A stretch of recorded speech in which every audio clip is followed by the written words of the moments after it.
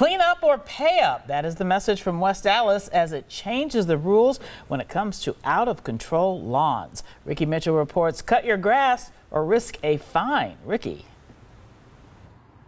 Yeah, Carol, one city alderman here said that last year someone in his district received $1,500 in fines for not cutting the lawn. The idea here with these new rules is to encourage people to do it sooner.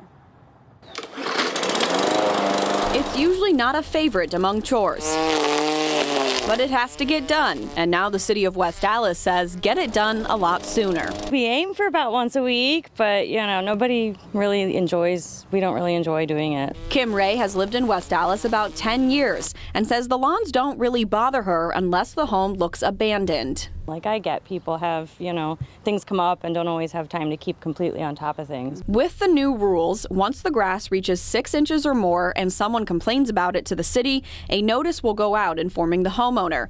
Now they only have 3 days to take care of it instead of 5. Otherwise, the city will send someone out and charge the homeowner $300. Everyone around here keeps it pretty nice. Mike Zeski says he cuts his lawn about once or twice a week, but he doesn't think residents are the problem. I think the issue is the vacant properties. And if you had the landowner or the homeowner of the vacant properties cutting the grass, there wouldn't be an issue. Part of the new rules include hanging notices on front doors instead of just mailing them. The city says that should speed things up when it comes to notifying landlords. Anything to keep the city looking nicer, because I think it's a very nice neighborhood.